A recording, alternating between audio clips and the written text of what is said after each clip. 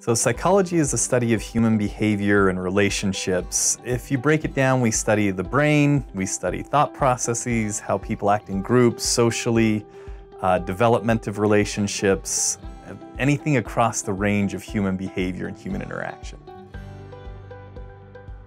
There's a lot of careers. I'd say the main ones for psych majors involve grad school in some way. So you could be a clinical psychologist doing psychotherapy, assessment, that involves a PhD program or master's program.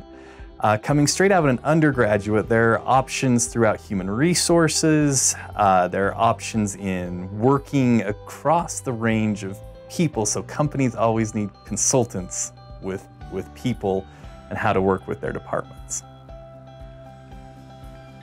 You'll become really good at research. So we're big into statistics, we're big into research methods, we're big into writing. We're trying to develop people who can understand human behavior. So you'll get good research skills. You'll also learn to understand, to some extent, why people act the way they do, as well as getting information on like the neural or brain bases of behaviors.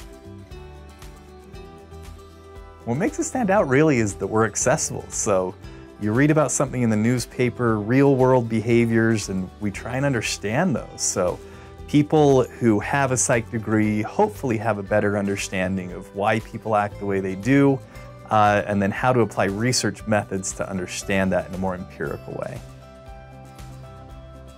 The big reason to select this major is, number one, we open a lot of doors. So a lot of access to postgraduate education, medical school, dental school, all those things are interested in psych-type majors.